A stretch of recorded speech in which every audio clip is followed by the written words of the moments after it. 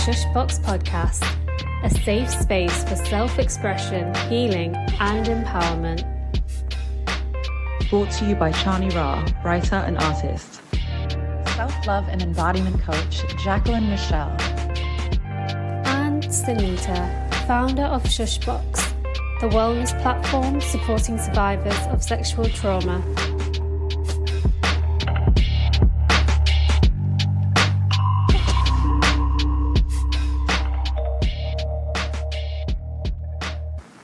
Hi, and welcome to another episode of the Shushbox podcast. I'm Chani, and today I'm so excited to say that I'm here with Madeleine Heather, the founder and host of the Reclaim Me podcast, a podcast that shares real stories from real survivors. I'm Madeleine Heather, and I'm the host of the podcast Reclaim Me. Thank you for having me. Thank you for coming. So I guess we just start at the beginning, really. It's the sort of typical beginning question. I'm going to ask you, what made you start Reclaim Me? So I had been thinking about doing something in the podcasting space for a while. I have a very loud voice and I want to share it with the world. I'm honestly not ashamed. I could talk the back legs off a donkey, but I am a survivor of sexual abuse. And when the Me Too movement happened, I did share some snippets of what I'd gone through. And I noticed the amount of people that were connecting with me about that.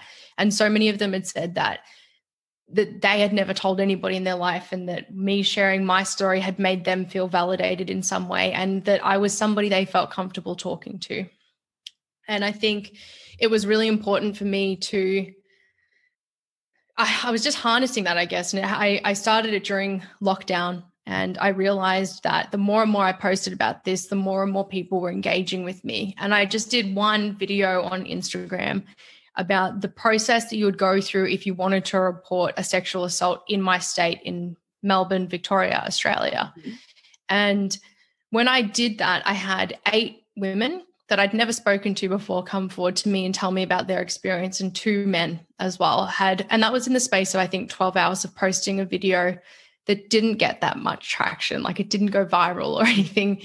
These were just friends of friends that had the video sent to them. And I guess I realized that by sharing my own trauma and by sharing the knowledge that I have gained in this space, that I could create a space where people could also feel comfortable with sharing their stories and make it normal and make it okay to talk about. Because I got, I guess, sick of people referring to me as so strong. You're so strong for having done this. I can't believe how strong you are. And I don't see myself as any different than anyone else. I think I have worked through my trauma to a space where I have accepted what happened to me, and I feel empowered with who I am enough to be able to share that. And I think if I was to just provide somebody a stepping stool, that they might feel the same way too. And that's how I decided to start Reclaim Me. It's so inspiring, and just the way that, like you were saying, you tell one story and suddenly you've got 8 people telling their story. You're right, you don't have to go viral. And just you saying that it didn't get much traction, but you heard all of those stories just kind of highlights how common it is. And you're saying to make it normal. It is normal, unfortunately, to have these experiences. And that's case in point right there. A normal video on your normal profile, suddenly you have 8 people in your inbox. So I just wanted to highlight that to show, like, we're not kind of anomalies in this space. Like, yeah.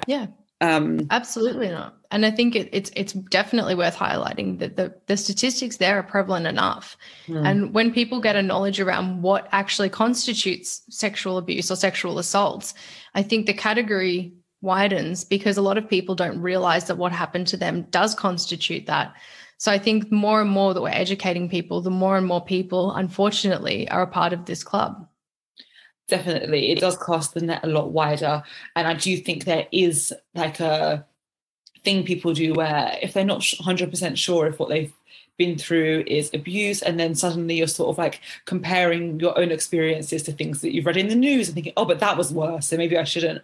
So yeah, it's super important to highlight like everything that does constitute abuse and does give people that chance to sort of process what happened to them. So I think the work you're doing is like so important. That's why I really wanted to sort of, I've been on your podcast, but I really wanted to flip it around and like talk to you a bit more, because I think I talked to you for about 5 hours on that podcast.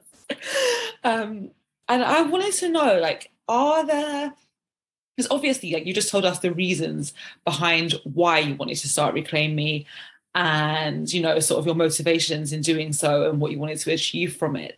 But are there any kind of revelations that you've had since you started that you didn't expect that you were going to have, and sort of things that you've gotten out of it that you were blindsided by? Yeah, I did not anticipate how much knowledge I was going to be able to provide people all over the world, and of all different demographics, just even with things like the freeze response. These are things that I was aware of, that I was educated in. And by letting other people share their stories, we've started conversations about having different types of responses. And those have been the things that have drawn in so many people to contact me as well. And I think just in the sense that I've validated maybe their experience by sharing the breadth of which assault is, and by dispelling the myth that it's a stranger in an alley with a trench coat, has done a lot for people. And I wasn't expecting there to be so much of an emphasis on the education aspect as it is on providing the survivors with a chance to tell the story and reclaim the narrative themselves.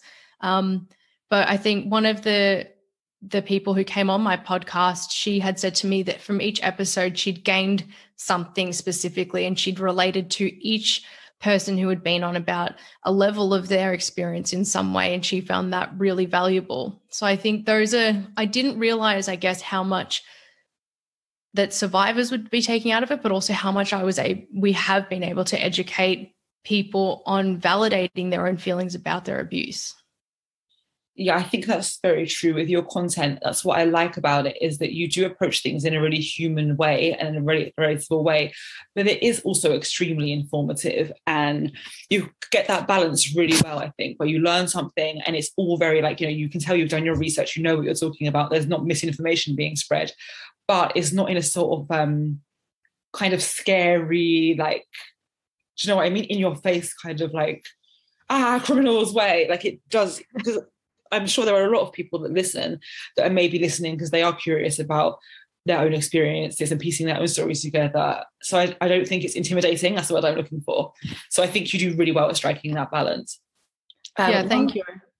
One question I definitely wanted to ask you, even just from my experience of coming on your platform, because I think it was quite a while back now, but I do remember like being so like, yeah, I definitely want to do it. And I'm sort of quite comfortable talking about my experience. Then on the day I was like, I can't do this today, and then having to reschedule. And I'm sure that happens a lot with the kind of work that you're doing. But how do you factor in time for yourself to debrief from these stories? And kind of, I just imagine, but I was saying, I think even I said to you on the episode, like, I think it was 8 a.m. for you. And I thought, well, you just wake up and do the work. You do the damn thing, but which is commendable. But how do you look after yourself? I have my own things that I do. I think I'm a bit of a uniquely weird individual. I'm like a massive crime junkie. I am somebody who I really like understanding things, and I like making sense of things. And I think when I speak to a survivor about their story, it does break my heart and makes me really sad.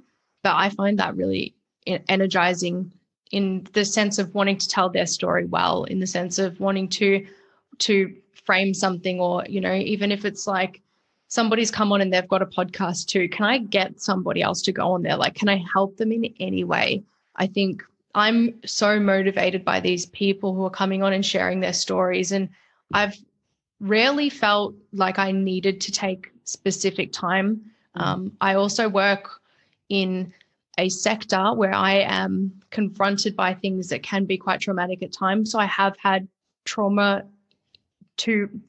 had training on trauma-informed responses. Right. So I think I know when I'm feeling a certain way, and I've only had that a few times where I've had to take myself away. But in my general day-to-day life, they're a part of my routine anyway. There's not a day really that I don't go for a really long walk with my headphones in, listening to a podcast, walking with my dog. Mm-hmm. And I am single, but I will tell you right now, even if I have a partner and they're like, can I come? It's like, no, this is my time. It's the time that I would call it meditation to a degree. I'm not thinking about anything else other than what I'm listening to. And it's a really great way for me to look after myself and have time away from the space inside my head, because there's a lot going on there. But I guess, yeah, specifically with the content, it is very heavy, but I find that incredibly motivating to make me want to do more. No, I think it's really important that you it's good that you're trauma informed as well. That makes a lot of sense, because you do kind of tackle this in quite a professional manner from what I can see on the outside. But yeah, I always just wondered, because I don't doubt that your inbox gets flooded as well, sort of things you haven't scheduled in. So I always just wanted to make sure you have your routines in place, because it can be super draining and exhausting. I've have a similar kind of platform, and sometimes I used to get super overwhelmed by the sort of messages people would send, and you want to be able to help everybody, right? But obviously you're just one woman. So I was really intrigued as to how you sort of carve out time to just not carry everybody's energy and everybody's problems on your back and kind of feel responsible. Yeah, it has been hard with a lot of the messages, I think, as well. Someone contacted me recently from a country that don't have access to services. So in Australia, for example, for sexual and domestic abuse, we have 1-800-RESPECT, which is a very widely known national service. And in the UK, you've got a lot of different services as well. Even all of our countries have access to RAIN, which is a sexual abuse site for male victim survivors of sexual abuse. This person did not have access to phone calls or chat services in the country that they were in. And I've spent the last week trying to find services in their language that they can access for free, because they have a limitation. And that's been something that's really weighed heavily on me. And not because it's their fault, it's not their fault, but the fact that there are people out there that I can't do anything for kills me. And I wish that the system was different. I wish I could do more. But they're the times that I have to take a step back and go, take a deep breath. Can we get a second best option or something like that in place? Can I contact somebody that I know and remove myself from it being my responsibility to fix this? Definitely. And also, it shouldn't even be well done, but it's so commendable that you give people this time of day. And I think anybody in your position will do the same. You want to help as much as you can, but it is just so heartbreaking when you must feel so helpless, because you're not in control of this whole country, right? And it's just fucks that there are countries still like this, so many as well. I wanted to ask, do you have any plans to sort of expand your podcast into anything else and grow a team, or what do you see the future of Reclaim Me looking like? Yeah, I've been so busy with my usual job as well. But there's a few things that are in train, definitely. I do have someone engaged who's going to be helping me out with a little bit of the content. There is a website coming and there is merch coming, which is super exciting. The hard part about the merch is that we have been so heavily delayed because Melbourne has been in lockdown again. So we're nearing on, I think, 250 days in lockdown. That's stage 4 lockdown. So no unessential services are open. You can't leave more than 5 kilometers past your house. I can't see anybody really. It's been, and I live alone, so it's been a really challenging time. But all of those services, all of those businesses who would be able to do the things like merchandise are currently closed. And I want to try and make sure if I do anything like that, that I'm utilizing local services and local businesses. So that's been quite challenging, but I'm hoping that will be coming soon. Yeah, I hope so too. I can't wait to see everything that you're doing. I also wanted to ask, I feel like I just want to pick your brain so much. I'm so intrigued by the work you're doing. But when you're hearing all of these kind of different stories with your podcast, and you hear them, you edit them, you sort of give them a place so they can all sit together, and a lot of people are being helped by the content that you're making. Does this in a way help your own healing, or is it something you just work through and kind of remove yourself from for the greater good of what the work is doing? I think it is. I think it's been instrumental in my healing. I think even with the work that I do in my normal job, I like serving people. And I think I like the fact that maybe I've been a part of helping somebody in some way. And I think that's what really pushes me and drives me as well, is the opportunity that I have to assist somebody in telling their story or help them in a certain way to overcome something scary, like openly telling their story, being the first person that they open up to. I've recorded, I think, 5 or 6 episodes that are just sitting in the backlog because afterwards the survivor has decided that they're not ready. And that's okay. I always say that I am just the person pushing the buttons, that they are in charge of each and every step of the process for themselves. So that's been quite challenging, but not for me in the sense that it's bad for the podcast. It's been challenging because you want to help people through it. And it's not a negative thing, I guess, but once you do tell your story, there is an overflow of emotions that comes out. But just being a part of helping in any way, I guess, is the driver.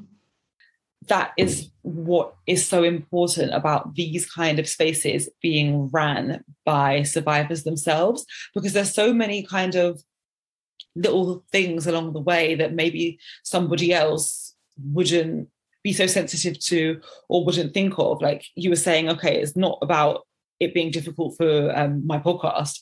You're very sort of aware of the tiny steps it takes for somebody to tell their story. And like you were saying, the overflow of emotions. So I think that's probably why people gravitate towards your work as well, because it's not just a safe space, it's like a safe but also understood space. I really try and make it that. That's really important to me. And, I've tried to make it a consistent weekly podcast at a certain time on a certain day, but people reschedule often. And because it is a scary and terrifying thing, and because people have decided that they don't want to post theirs, and that's also okay.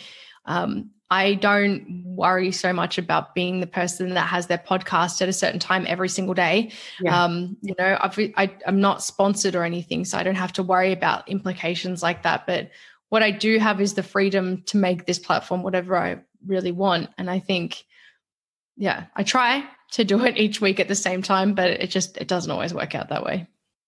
No, and that's so respectable, because I know I've heard stories of people, sort of going to speak on things that they've been through. And because the host maybe hasn't had those same experiences, it almost becomes like sort of trying to get that scandalous bits of the story out and, asking more and more questions. But I think the thing that I liked about coming on your platform was you just kind of let the person lead. There's not so many like, and then what happened? Oh, and when was that? And how, do you know what I mean? Because, you wouldn't like it. So I think it's just same with Shushbox. It's just so important to have spaces that are led by our own community. So that's another thing that I really, really respect and like about Reclaim Me, is it's just sort of like a bit of a for us, by us approach to survivor stories. And I don't think we should have it any other way, really. Yeah, I think it's important as well. So there will be some people in the podcast that will go into a lot of detail. It's important for them in telling their story to tell it in detail. There are other people who really quickly tell the story as quickly as they can for what happened and then go into what they've done afterwards and how they're healing. And I think it's important that all of those stories are valid. And, yes, it might be more scandalous and you might get more clips or something for TikTok out of a certain type of story, but we're not here to do that. The point of Reclaim Me was to provide survivors with a voice so that they could tell the story and reclaim the narrative of their own story. I don't know the narrative, they do. And I'm going to respect the boundaries that they create. And, it all goes into editing afterwards. And I've had so many people say, can you just cut that entire bit out? And I'm like, yep, sure, no worries. I don't want to put something out there that you're not okay with as well. That's not the brand that I want to promote in any way. And that's the exact authenticity that we need in this space. So again, I'm just sitting here praising you so much, but I do just really respect your platform. You touched on a little bit about your future plans, but is there anything else that you're working on that you'd want people to know about? I don't think nothing specifically. There is an idea that is in the works. So It is true crime related, but we'll see if it comes to fruition. If it doesn't, forget I said that.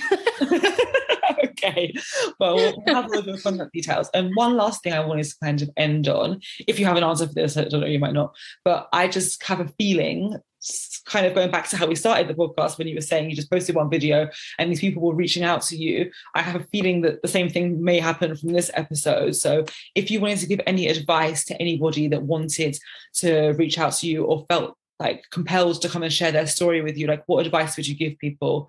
Not just about sort of like how to contact you, because we'll have your details, but just sort of like, I don't know, is there anything that you'd want to say to somebody that wanted to come on your platform? Yeah, I mean, Reclaim Me is for everybody. It doesn't matter whether you've got 20,000 followers or 2 followers. It's not about that. It's about me giving people who are survivors an opportunity to tell their story. And we can do that from anywhere in the world. So if you want to connect with me, I'll share the links. It's at Reclaim Me Pod on Instagram. And the link tree is there. You'll be able to access everything. So just feel comfortable knowing that you are valid. And I think to say to people as well, an overt action does not have to have happened against you for you to have felt trauma and have been assaulted. Your experience is valid and it is not about comparison. And if you want to talk to me about it, please reach out. But if it is also something that is causing you hurt or trauma or anything like that, then I really do encourage you to reach out to those support services. They are free. They are local. They usually have chat functions, and they will be the best placed people to put you into long-term services like counseling or different types of therapy that might be really helpful for you. Great. Well, thank you so much for your time today. And I'm sure we'll cross paths again in this space. But it's been a pleasure to have you. Thank you, Madeleine. No, thank you so much for having me. It was so good to see you again. And I'm so happy to see you and Sunita doing so much wonderful things. It makes my heart like sing. The